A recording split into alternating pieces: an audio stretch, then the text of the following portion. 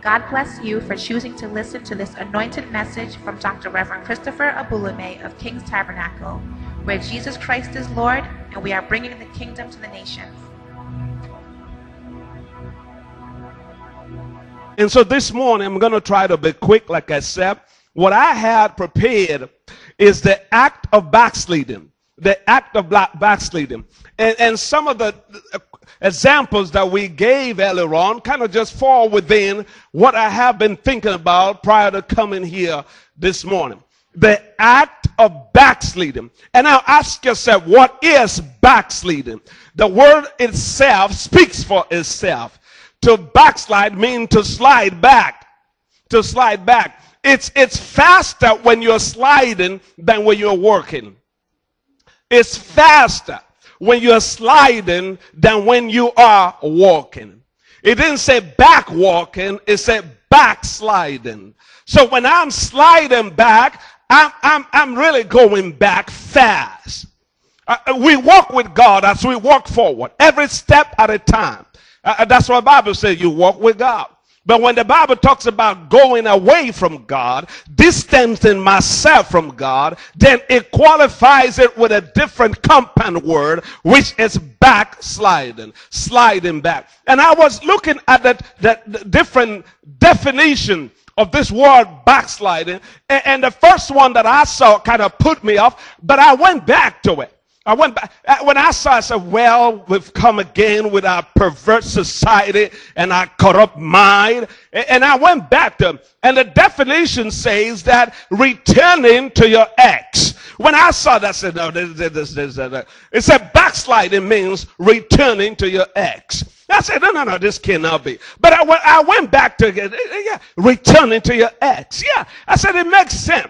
What the definer wanted to bring to my mind is that when I backslide, I'm actually returning to my ex. And I was asking myself, what is a Christian's ex? The devil was my ex before I was born again. Sin was my ex before I was born again. Fornication was my ex before I was born. Adultery was my ex before I was born again. Now I'm saved. I'm walking with God. Therefore, when I slide back into those lifestyles that I just return to my ex.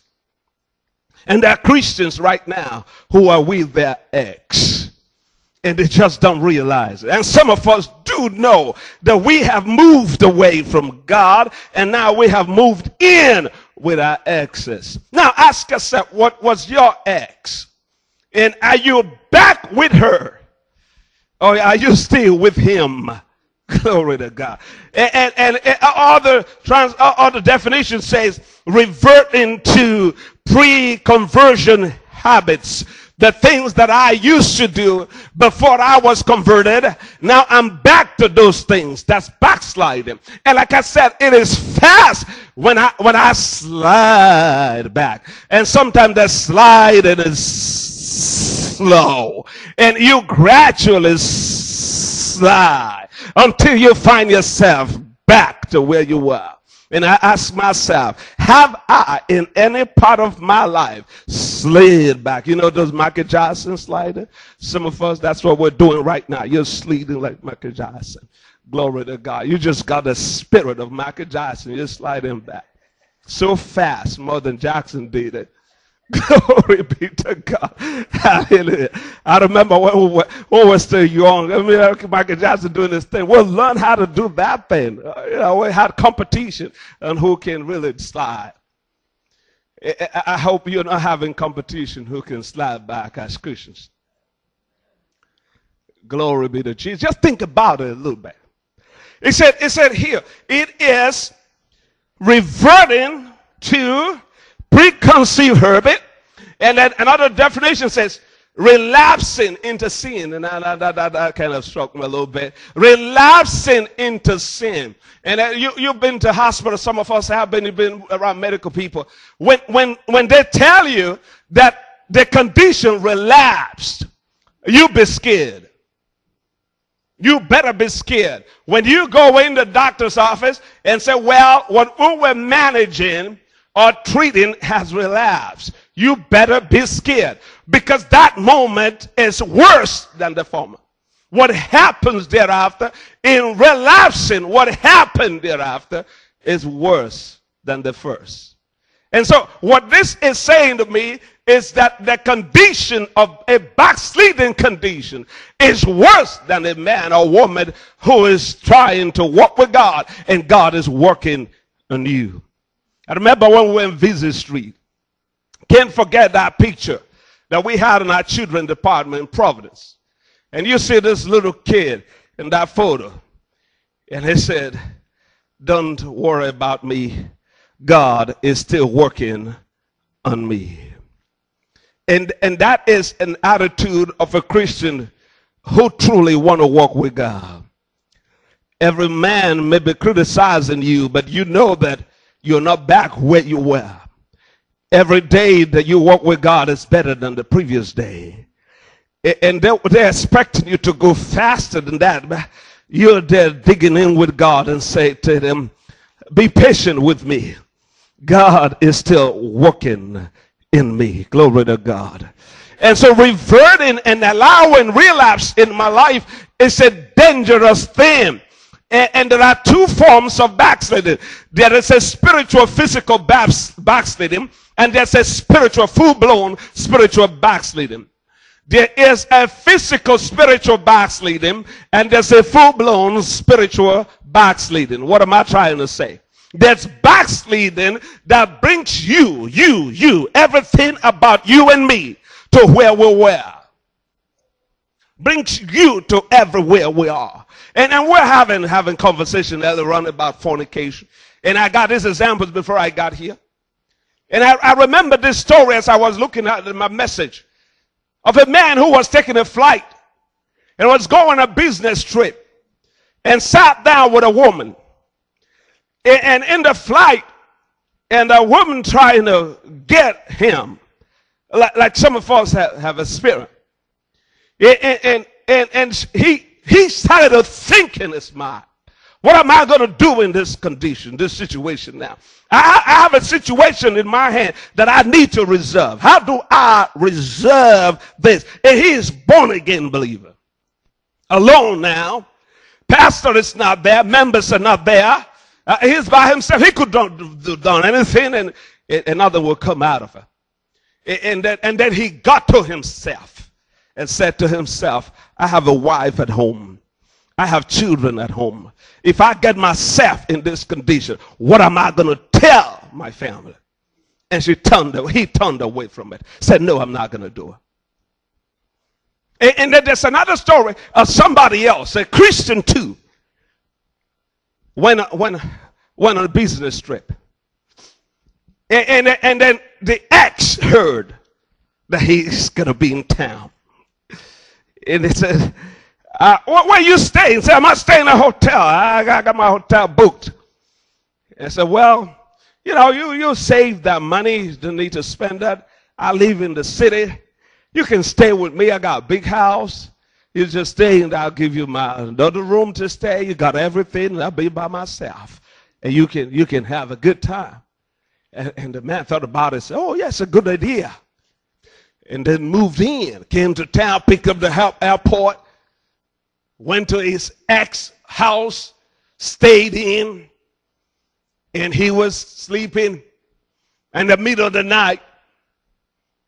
The rooms were not too far. Like we said earlier on, you got to give some distance. The distance wasn't too much because now they're both in the same house. The doors are locked and it's midnight.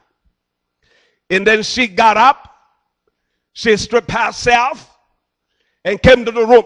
His ex, it wasn't easy.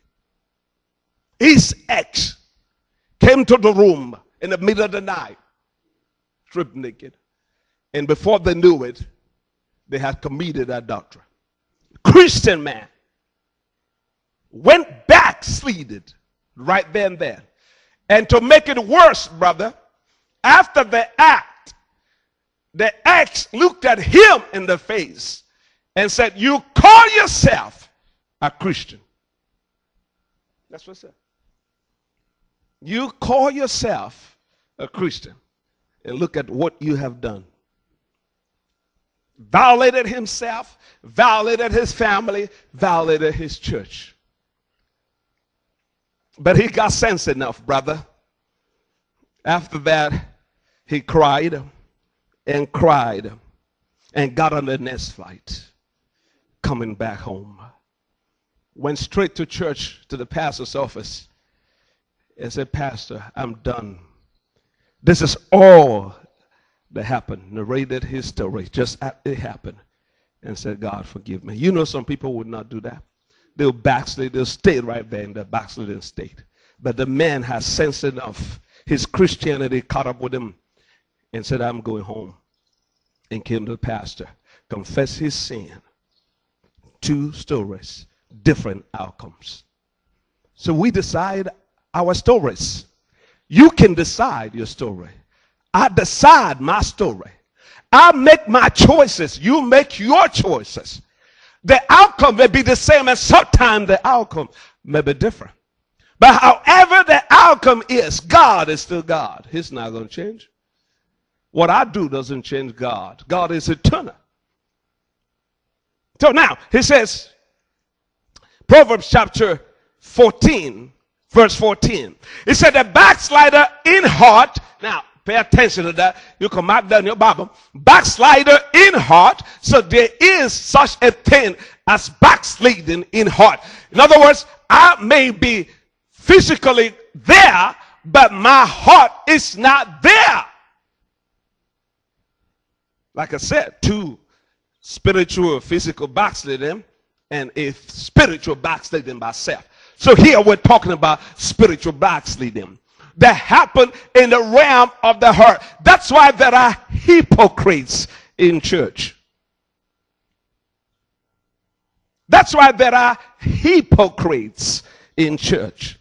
I hope somebody's not sitting there now and wondering, oh, I wish we told the pastor not to preach today. I wish we told him not to preach today. What I'm saying is that there are hypocrites in church. When I talk about church, it's the body of Christ. Because we got a bunch of men and women whose heart are far away from God. But with their lips and their mouth, they worship him. Look at Matthew chapter 15, verse 8. It said that people draw nigh unto me with their mouth and honor me with their lips, but their heart is far from me. It's a spiritual thing. You can be there, but you're not there. Your mind is out. You can be in a relationship and you're really not there. Physically, you're present. But spiritually, you're absent. Your mind is absent from it. You can be at a job. You show up every day for 8 hours. Your body is there. My body is there. But my mind checked out long time ago. I checked out long time ago. I just show up. I can be a Christian. I just show up. But my mind checked out a long time ago. And so God is saying, I'm drawing near to him with my mouth and my lip and my tongue, but my heart is far from him. Where is your heart? Where's my heart? Wherever the treasure of a man is, there his heart will be also. You cannot walk away and check out from where your treasure is. Can't check out from where your treasure is. A man's mind, a man's heart and body is connected to his treasure. Think about it. Some of you sitting here today, including myself, 1 week does not go by without you checking your bank account. 1 week will go by. You check your bank account, what comes in, what goes out. If 1 penny is missing, you get on the phone, you call the bank. What happened to my 1 penny? Why? Because that's your treasure. Your heart is in it. Look at the stock market and you call your 401k company. What's going on with my 401k? You know why you're so in debt with it? It's because your heart is there. That's where your treasure is. Where is your treasure? That's where your heart is. And I can answer that for myself. You got to answer it for yourself. When I am no longer connected to God and with God and God's purpose for my life, I have slid back. Now, if you may take a moment, just ask yourself, what are the things you used to do for God that you no longer do or no longer have pleasure? Now, let's back up. No longer have pleasure doing it. The day I stop having pleasure doing what I do, I just backslided. Does it give me pleasure? Does it give me pleasure to be with God? When I wake up in the morning, does it give me pleasure to be with God?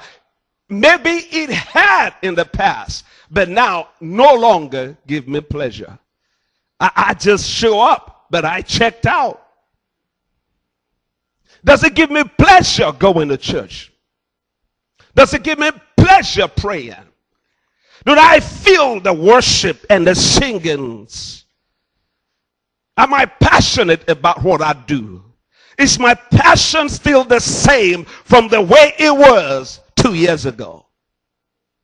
If I cannot connect the dots, then I need to come to God and say, God, I checked out a few years ago, and I want you to take me back. Glory to God. Think about your prayer life. Think about your Bible study life. We're talking about studying the Bible. Now, think about yourself. Back in the day, you would devour, I would sit down, you would sit down, you would devour the Bible like that's all that you do daily. Now it becomes a burden. Don't feel like doing it no more. Don't feel like coming to church. Don't feel like serving God. What is it about my feeling anyway? Why is my feeling becoming too important now than my faith in God? It is not about my feeling, it's about my faith in God, because I know that my life depends on it. Backsliding sometimes is very subtle. And I've had folk, you tell them, Lord, brother, you are moving close to Sodom. And they say, no, pastor, I'm fine. I'm fine. No, brother, you are moving close to Sodom. Oh, no, I'm fine. I have this adage back in the motherland that says that when a child is caught in a tree, the elderly person knows where the tree is going to fall. And sometimes you're sitting with this young man, young lady, you're moving away from the fire. Say, no, I'm still good. I'm fine, pastor. I still speak in tongues. I still pray in the Holy Ghost. I still have my quiet time. That's not what I'm talking about. Where is your heart? The heart of the matter is the matter of your heart. Where is your heart? And I'll quickly go through this story because of time. In the next 5 minutes, I want to get away from your face and now see what the prodigal son story tells me. It said, Luke chapter 15 from verse 11, it said, and he said, Jesus said, a certain man had 2 sons. And the younger of them came to his father and said, Father, give me the portion of the goods that fall to me. Now the question is, what is my portion? What is my portion? For every believer, the Lord is your portion. The Lord is my portion. And I look at it, Lamentation chapter 3 from verse 4. It said, my flesh and my skin had made me whole. He had broken my bones. And then verse 24, it says, and the Lord is my portion, said my soul, therefore I hope. The Lord is my portion. Psalm 142 verse 5, I cry unto the Lord, I said, thou art my refuge and my portion in the land of the living. God should be my portion. But the young man came and said, I need my inheritance. When my inheritance is not God, then I'm on the verge of going back. When my focus change from God to the things on the earth, then I'm on my way to backsliding state. And because of focus, there are folk who lost interest in serving God. Lost actually interest in serving God. And now let's go on because in the interest of time. And it says, that's number one, what is my portion? And in verse 13, it said, and not many days. And that shows here that the prodigal son didn't just get his portion and walk away. It was a process. Backsliding is a process.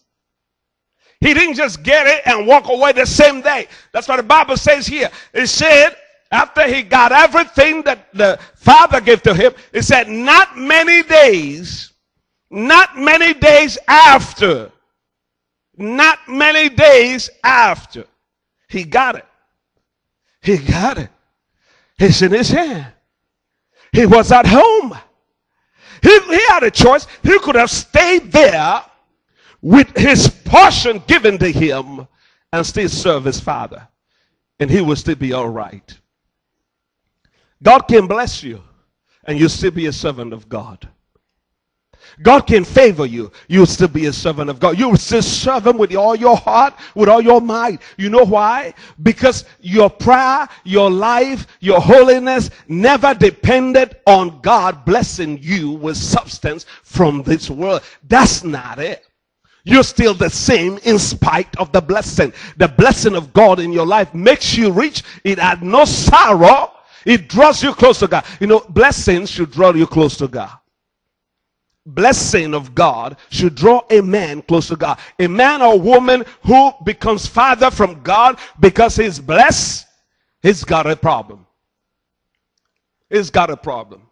Blessing should bring you what? Close to God. You fear God more. You love him more. You appreciate him more. Because you look at yourself and say, God, how did you have so much mercy on me to bless me with so much substance? I did not deserve it, but God, you blessed me. I worship you more. But I see the opposite.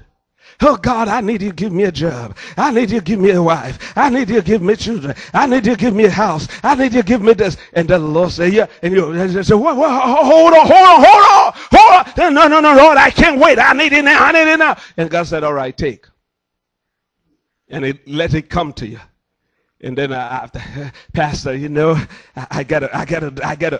And then we start telling, I get it. And I get it. It's moving us back and back and back. We lost our position. Why? Because we have just been blessed. We have just been blessed.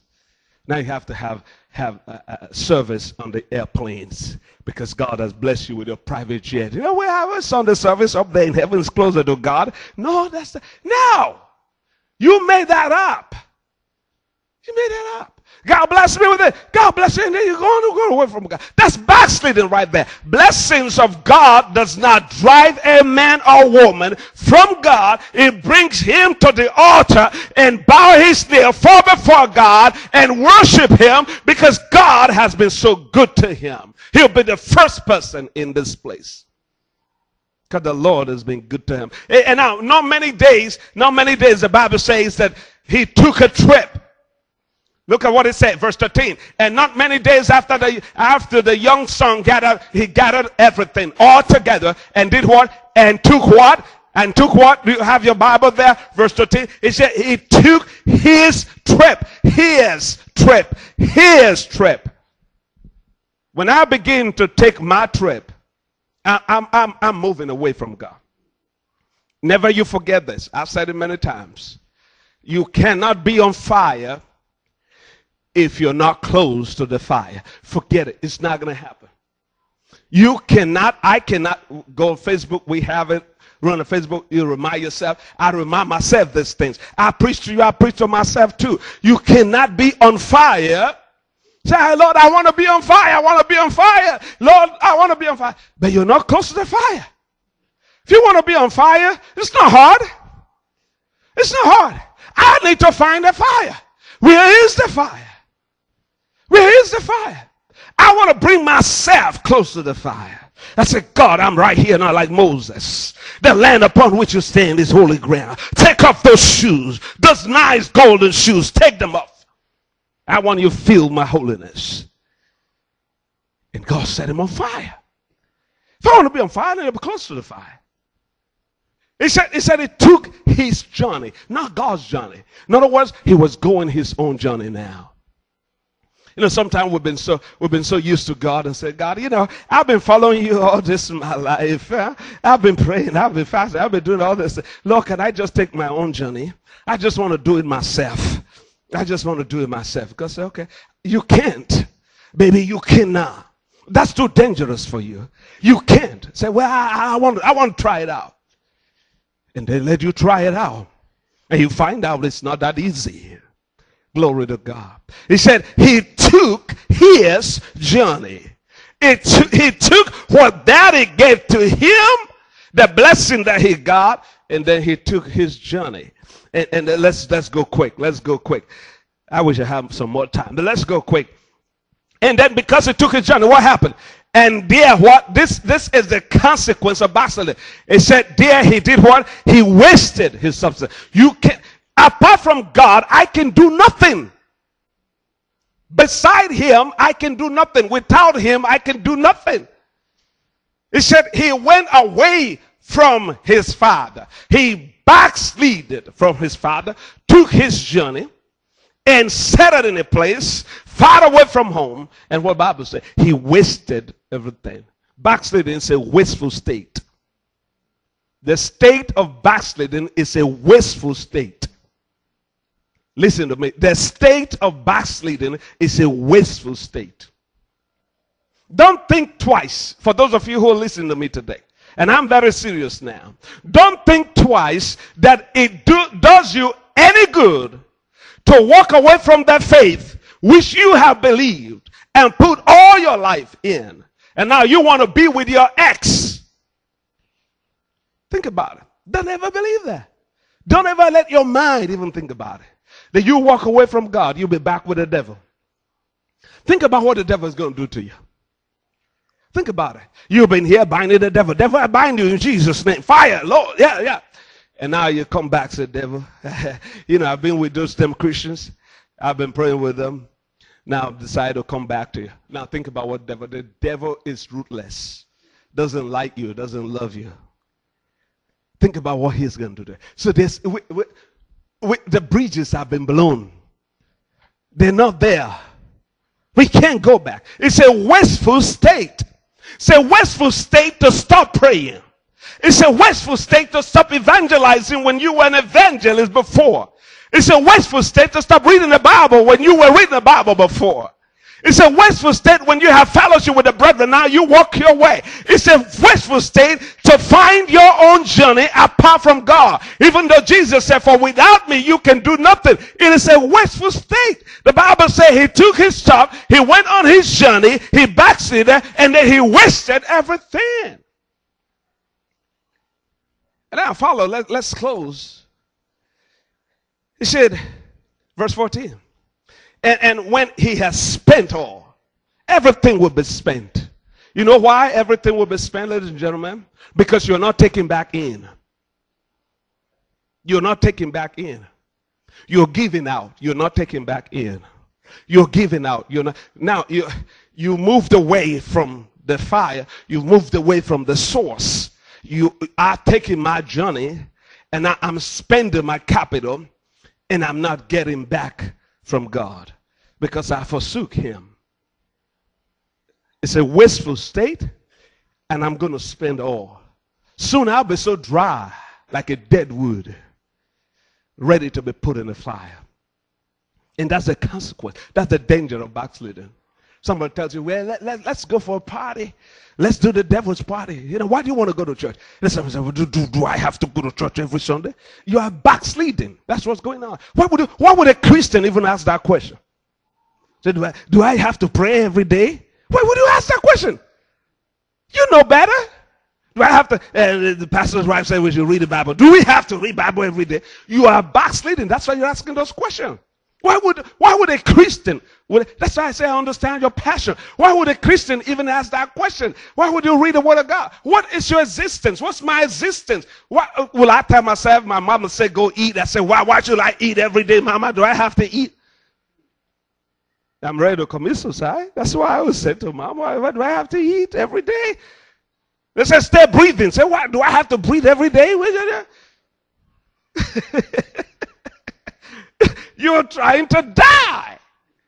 And that's what happened in backsliding state. I'm trying to die when I begin to tell God, what, do I have to do that? Do I have to do all the things that I used to do? We think, well, we're cute, we're spiritual. No, you're not. It's not spirituality to question the things that you were doing that brought you to where you are today. I knew where I came out of. I knew how I got here. Ain't no devil in hell will tell me to change what I've been doing all these years. It's impossible. Why should I walk away from my real estate? Why should I? Why should I? Why should I walk away from my inheritance? But our Christians who do. And he said he wasted everything. He spent all, verse 14. And now he said, it goes on to say, there arose a great mighty famine in the land, and he began to be in want, something he never did before. And lastly, I'll stop here in verse 15. And the Bible says he joined himself. He became a citizen of the country that he found himself. He became a citizen.